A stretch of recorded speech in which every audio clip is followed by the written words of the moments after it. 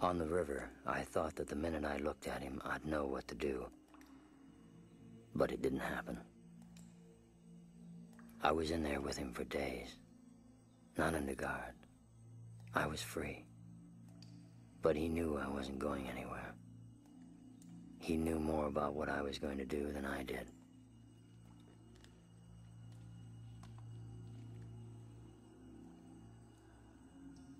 If the generals back in the Trang could see what I saw, would they still want me to kill him? More than ever, probably. And what would his people back home want if they ever learned just how far from them he'd really gone? He broke from them, and then he broke from himself. I'd never seen a man so broken up and ripped apart. I've seen horrors that you've seen. But you have no right to call me a murderer. You have a right to kill me. You have a right to do that. But you have no right to judge me.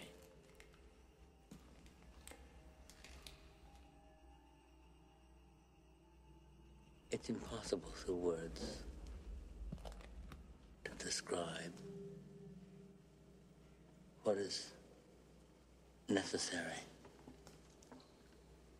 to those who do not know what horror means. Horror. Horror has a face, and you must make a friend of horror. Horror and moral terror are your friends. If they are not, then they are enemies to be feared. They are truly enemies.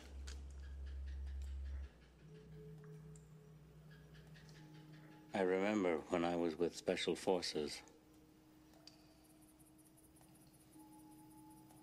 It seems 1,000 centuries ago. We went into a camp to inoculate some children. We left the camp after we had inoculated the children for polio. And this old man came running after us, and he was crying. He couldn't say. We went back there, and they had come and hacked off every inoculated arm. There they were in a pile of little arms. And I remember I cried, I wept like some grandmother. I wanted to tear my teeth out. I didn't know what I wanted to do. And I want to remember it. I never want to forget it.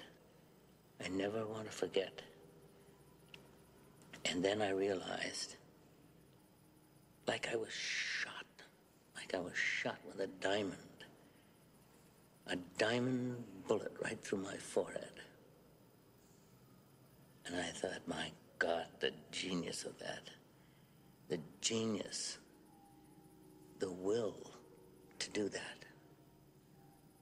Perfect, genuine, complete, crystalline, pure. And then I realized they were stronger than we because they could stand it. These were not monsters. These were men, trained cadres. These men who fought with their hearts, who have families, who have children, who are filled with love. But they have the strength to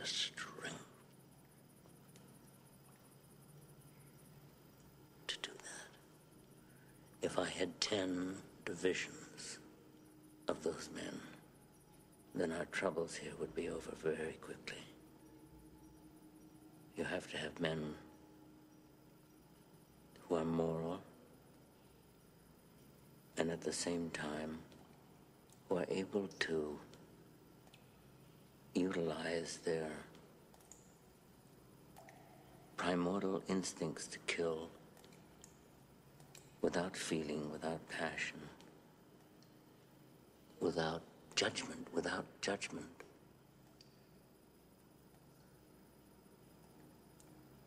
Because it's judgment that defeats us.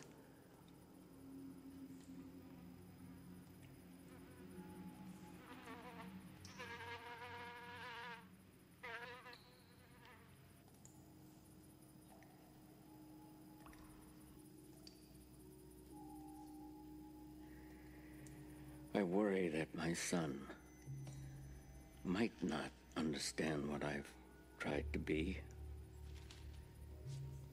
And if I were to be killed in Willard, I would want someone to go to my home and tell my son everything. Everything I did, everything you saw. Because there's nothing that I detest more than the stench of lies. And if you understand me, Willard, you will do this for me.